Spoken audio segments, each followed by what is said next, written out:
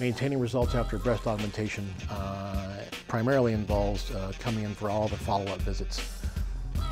The visits, even though they may be quick, there's a lot of things that can be assessed on physical examination after breast augmentation that kind of gives us, the surgeons, cues as to what's going on underneath. And so coming in for the follow-ups is of primary importance. And so it's important, especially with gel implants, i.e. silicone implants, we always recommend exchanging implants after about 10 years.